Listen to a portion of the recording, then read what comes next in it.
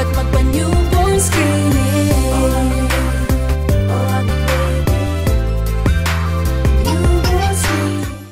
Magandang araw sa inyong lahat. Good day to all. I am Dr. Carmencita Padilla, one of the proponents of the newborn screening program in the Philippines. Join me in uncovering the wonderful story of newborn screening in our country. Together, let's zoom in on what makes newborn screening a comprehensive program for every Filipino here at Newborn Screening in Focus. In the first season, we had an extensive discussion about the birth of newborn screening program in the Philippines, the collection and management of samples, the factors that might affect NBS results, how the NSCs coped with the challenges brought about by the pandemic, and in detail discussed the featured congenital disorders. In this second season, join us again as we dive deep into the systems of the Philippine newborn screening, study the partner organizations and their role in making NBS an outstanding program, and in detail, discuss another set of congenital disorders from our expanded newborn screening panel. This video series serves as an educational platform for our newborn screening coordinators, one in every 7,200 health facilities throughout the country. But just like all accomplished programs, the success of this video series relies on the consolidated effort of many sectors: the newborn screening centers, the satellite and continuity clinics, our partner organizations such as DOH, PhilHealth, the Centers for Human Genetic Services, and many more. We hope that with your continued support, we'll be able to achieve our ultimate mission of setting a world-class newborn screening program in the country.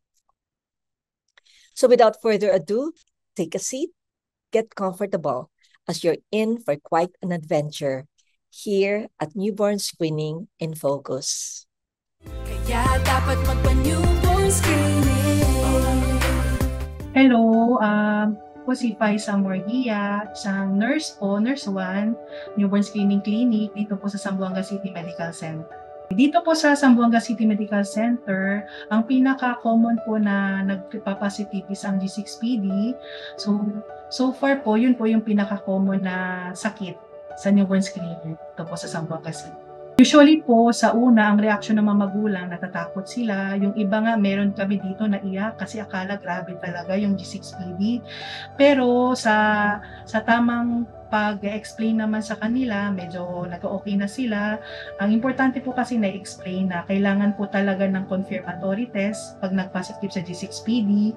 So dito na po sa amin, in-explain na namin kung ano yung mga steps kung paano tayo sunod-sunod kung nag-positive man sa newborn screening ang baby sa G6PD. So ang kasunod din is ang confirmatory test para malaman. Para po sa mga anak po, mga magulang po na may mga anak na may G6PD, so ang payo po namin is huwag kayong matakot. Kasi sa una, as magulang, as a parent, yun po talaga ang kinakatakutan natin is akala natin may malalang sakit ang bata. Pero ito po yung kagandahan sa program natin ngayon sa newborn screening. Dahil nadedetect na siya pagkapanganak pa lang ng baby, is kaya po natin itong ma-follow up. Kumbaga, ano pa to siya? Pwede pa to siyang maagapan as long as sumunod tayo sa mga payo ng mga eksperto kung anong mga kailangan gawin. And wag po natin hayaan na, kumbaga, huwag natin pabayaan ng mga anak natin.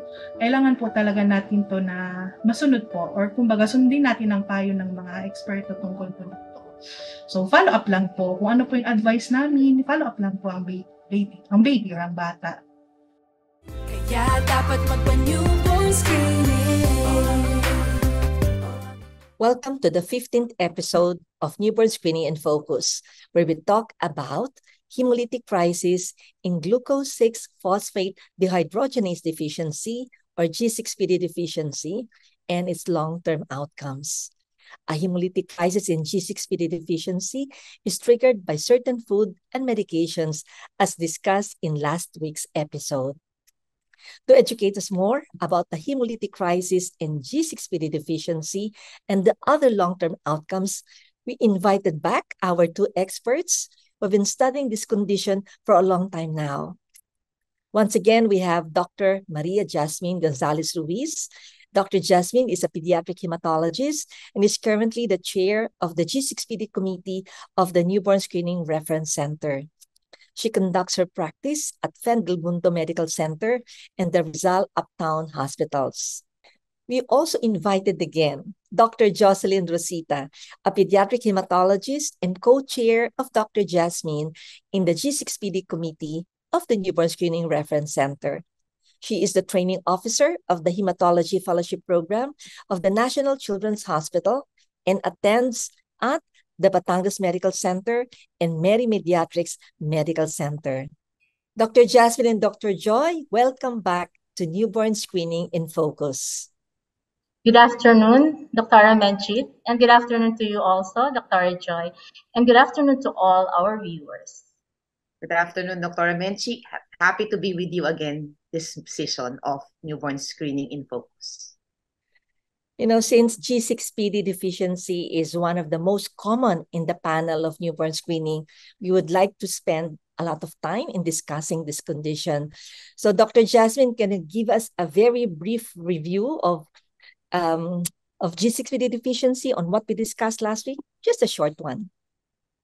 Okay, so our last discussion centered on the importance of G6PD enzyme in the cellular protection against damage by oxidative radicals. And these substances are what we call the triggers. G6PD deficiency is an X-linked genetic disorder that can be passed on from an affected parent to their children, and this is the most common enzyme deficiency in the world.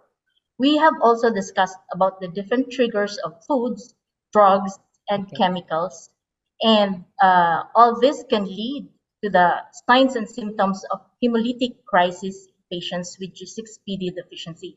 And if not managed well, it can result to hospitalizations and long-term complications. Thank you, Dr. Jasmine. So, Dr. Joy, for our audience, what is the meaning of a hemolytic crisis in G6PD deficiency? So hemolytic crisis is the sudden destruction of your red blood cells, leading to severe anemia.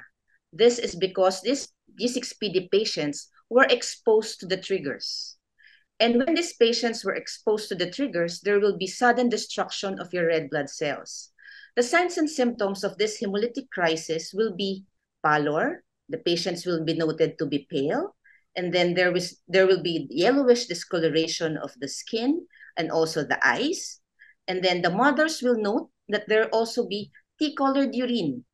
And some of the patients will complain of back pains or abdominal pain. These are the signs of hemolytic crisis in a patient with G6PD deficiency. When you say there's a crisis, is it automatically life-threatening? Maybe that I'll reword the question. Yeah.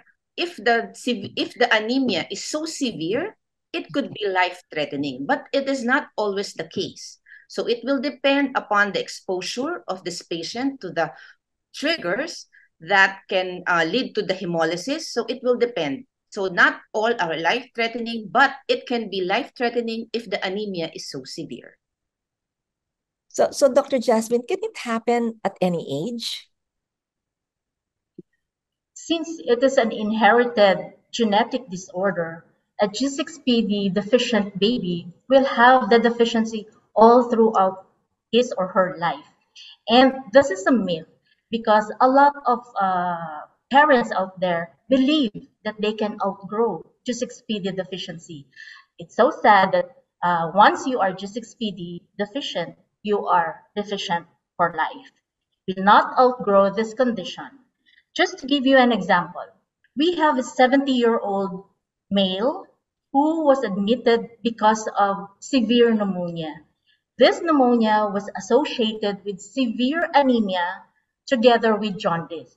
A complete hemolytic workup was done, and it turned out to be that among the laboratories that they did for hemolytic workup, the patient had G6PD deficiency positivity at a low rate of less than 10% activity. So according to the World Health Organization, we can classify our patients as class 1 to class 5 depending on the severity of the deficiency. For class 1 to 2, they usually present with this hemolytic crisis. But for those patients that has mild or very mild deficiency of around 60 to 90% deficient compared with the normal levels, then these patients can just present with mild symptoms. And most probably, this is the reason why a lot of patients doesn't know that they have G6PD deficiency until exposed to these different triggers. Yes, because newborn screening for G6PD only started in the year 2000.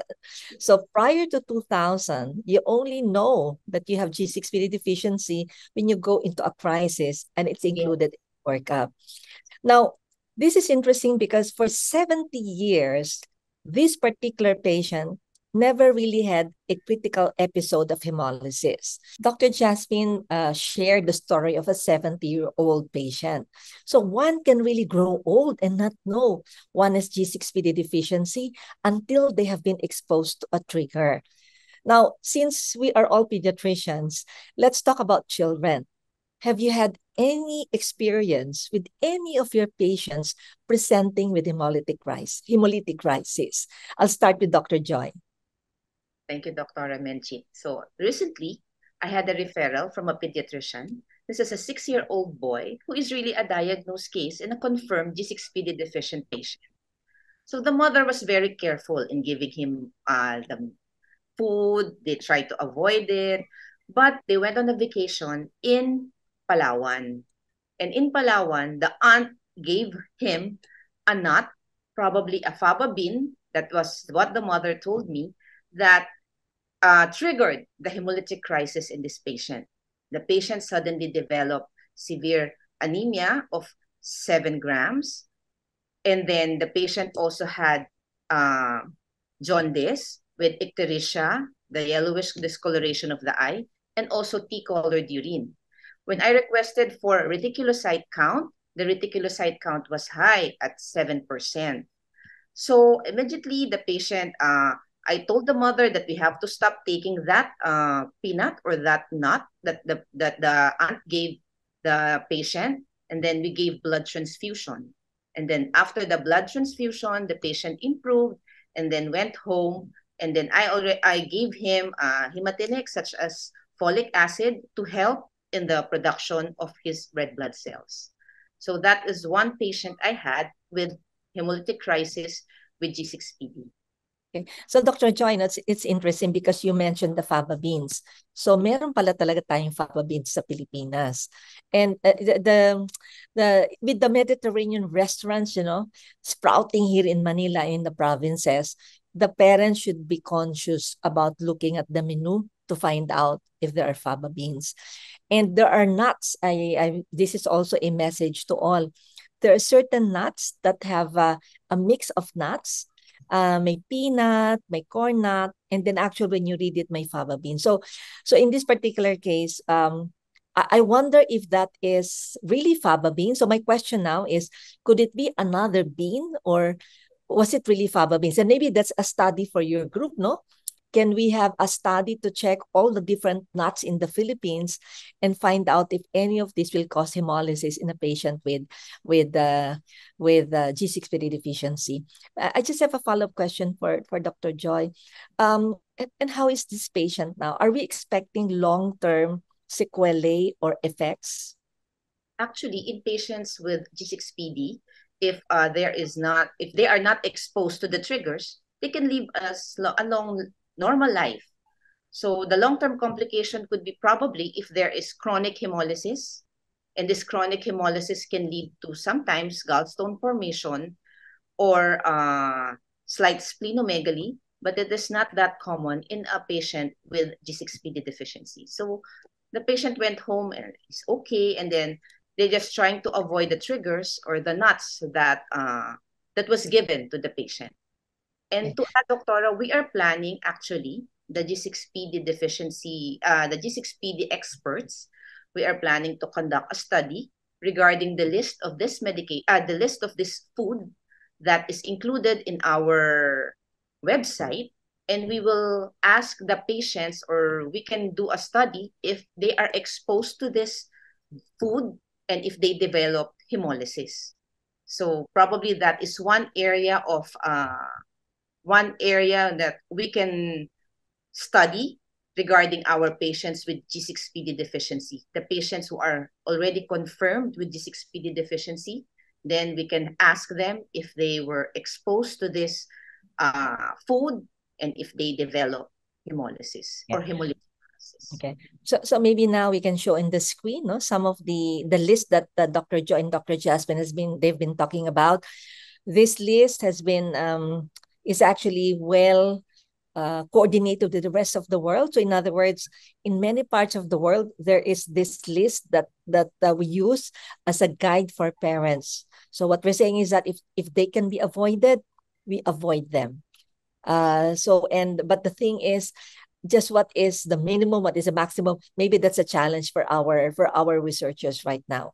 So let me go to Dr. Jasmine. So share some of your patients, pediatric patients who turned out to have a hemolytic crisis. Doctor, let me share you a very interesting case. I was referred a baby girl who was admitted to our institution because of severe jaundice after the 24 hours of life. The bilirubin levels are so extremely high at around 40 milligrams per deciliter, which is actually a kernicterus level. So this patient was referred to a neonatologist who performed exchange transfusion. This is a procedure where you remove the patient's own blood and replace it with a normal blood in order to decrease the level of bilirubins in the circulation. 1 week after the exchange transfusion procedure, the patient now developed neurologic complications of tremors and jitteriness. And a very interesting background is the family history of this patient. Both the parents, the mother and the father, are positive for G6PD deficiency, meaning that the mom is a pure G6PD with both the X chromosomes affected and the father a G6PD deficient. This family, this couple has another son, an elder brother, who is also G6PD deficient. So this mother, during her pregnancy, during this second pregnancy, the baby girl decided to do a food challenge. And so he took in and ate all the food in the trigger list, in our G6PD list, and turned out to be had a very bad course for her baby.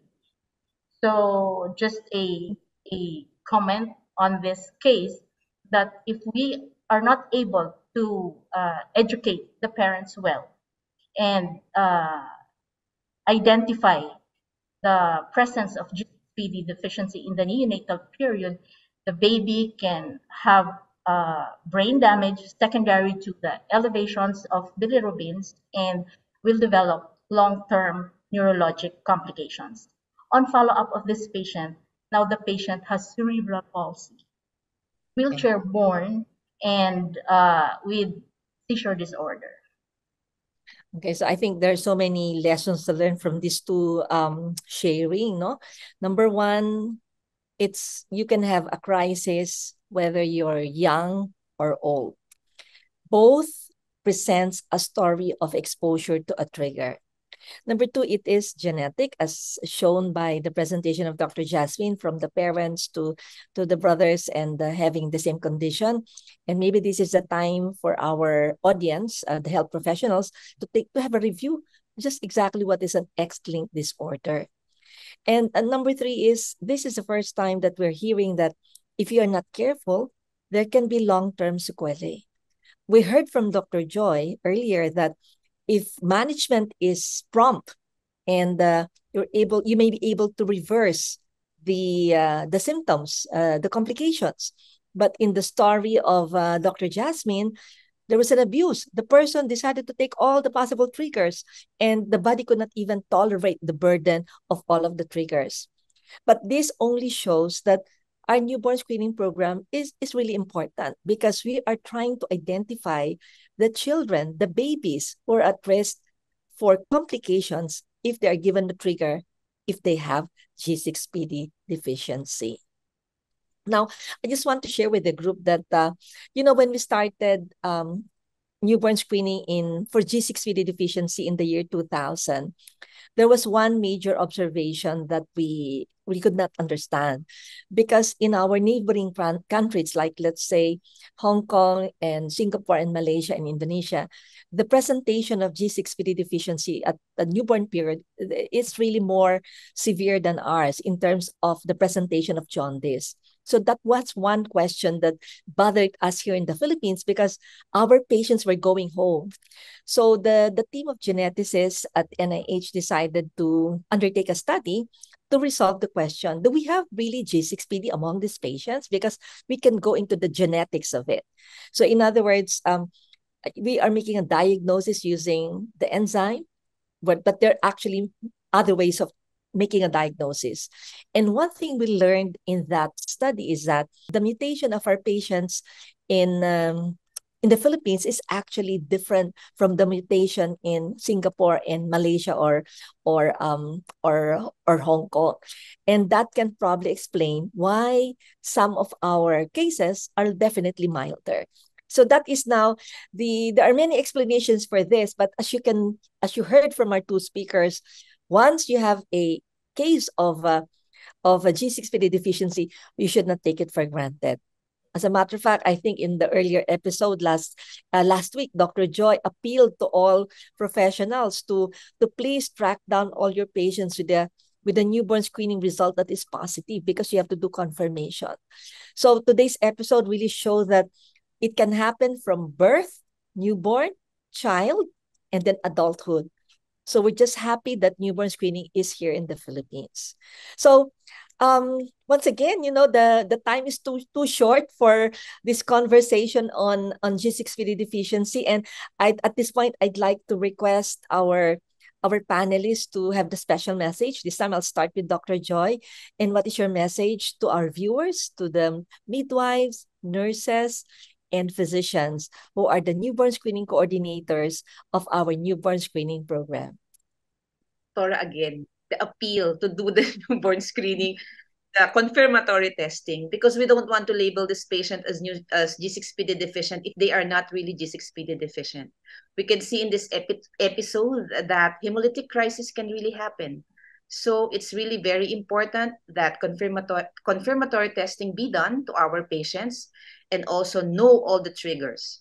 If you have the triggers, you can have a wallet, or you put all the list of the triggers with you anytime, so that you will not be exposed to these triggers, and so as not to develop hemolytic crisis.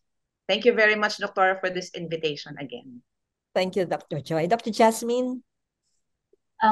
The spectrum of G6PD deficiency is very broad, depending on the severity of the deficiency, with majority of our patients remaining asymptomatic. So we would like to emphasize patient safety, and therefore I would like to thank Dr. Menchit for this opportunity to share what G6PD is for public awareness.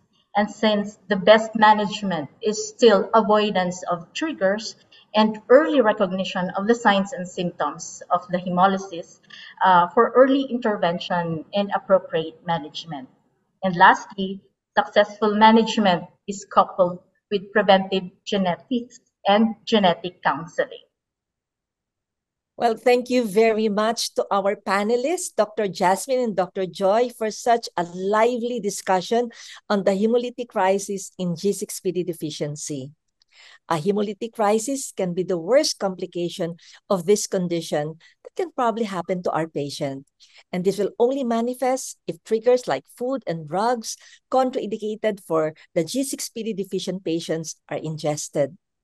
G6PD deficiency is generally not life-threatening, and patients can generally live a normal life. Kaya dapat magpa-newborn screening. our virtual audience, please send us your comments, questions, or the list of topics that you want us to cover in our succeeding episodes. Email us at info@newbornscreening.ph or you may tweet us at newbornscreenph and also include the hashtag ENBSPH. We continue to improve our services as deemed necessary by the emerging challenges through an open dialogue about our experiences in newborn screening. It is our hope that through this video series, we extend the sharing of knowledge with greater reach, empower our frontliners, improve connectivity with the newborn screening coordinators, and most importantly, provide unparalleled service to every family. That wraps up our discussion about G6PD deficiency and its long-term outcomes. We are excited to see you again next week as we discuss the role of LGUs in implementing expanded newborn screening. Nothing is more precious than seeing a child grow healthy and normal. Let us realize this through newborn screening. Newborn screening is a gift of life.